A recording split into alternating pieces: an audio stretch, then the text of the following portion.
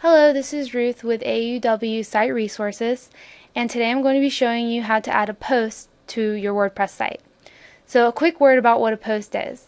Posts are shorter bits of information as opposed to a page, and as you can see on the pages I'm currently on for our demo site, each one of these bits of information is a post. So for example, from PayPal, this is all a post, and up at the top, welcome to the demo site, this is a post.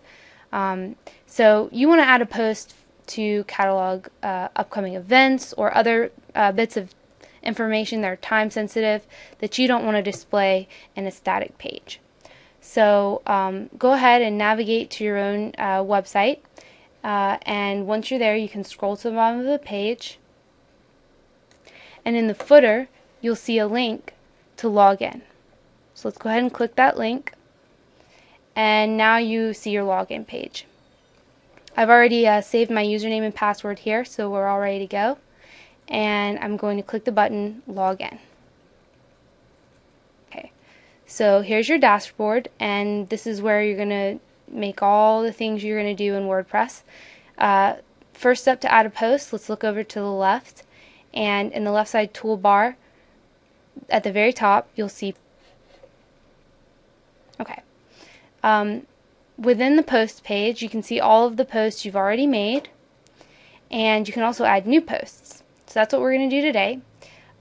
If you look at the very top next to posts in the title, there's a button that says add new, and you can also do the same thing from your left side toolbar, whichever is more comfortable to you. There's an add new option right under posts. So go ahead and click that. And now here's our text editing box to add our post. And you can see right directly above our text editing box we have an area to enter our title. So I'm going to go ahead and type in a title. Okay. And my title is going to be Event for AAUW. Okay. And I already have a little bit of dummy text I'm going to drop in here. So go ahead and click inside your text editing box, and you can type whatever you need to say. Now, if you're familiar with Microsoft Word, you should be able to do pretty much everything you want to do in here. You can space text out, you can make it bold, you can italicize, you can change the alignment, you can add links, and so forth. I'll go into this more depth in a later tutorial, but for now I just want to familiarize you with the text editing box. And if you are familiar with HTML, you can also toggle between a visual and HTML tab. In HTML you can see that I've got these tags here, and you can literally type in your own tags directly here. Then when you toggle back to visual, it will all show up. Okay. So let's say I've typed in all of my information and I'm not sure if it looks exactly how I want it to. Even with the visual text box, I kind of want to see what it looks like before I publish it. Well, you can definitely do that. You can also save it for later. If you look over to the right, you'll see a publishing box. It says publish at the top in this gray bar, and then directly under that you have a button that says save draft. So if you want to save it and come back to it later, it's not a problem. You would just click Save Draft. Okay. You can also preview it.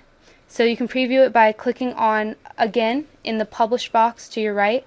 Under the gray toolbar, you can click the Preview button. And that will show you what it looks like before you've actually published it. So now I can see exactly how it looks in my website before it's actually been published. So let's go ahead and close that window. Okay, so now we're confident it looks good, we're ready to put it up, we're going to publish. Go back to your Publish box with the gray toolbar on the right, and the blue button at the bottom says Publish. So let's go ahead and click Publish. Okay, great. So now you have the option, you'll see this highlighted box right under your title of Edit Post. It says Post has been published, and you can click this link to view your post. Okay, looks just like our preview, and you can click the back button to go back into your dashboard. And you can also use this area to add categories and tags and several other elements in WordPress that are helpful that we'll be going over in more detail in more of our tutorials later. But for today, just wanted to show you how to add a post and how easy it is, and that's all there is to it.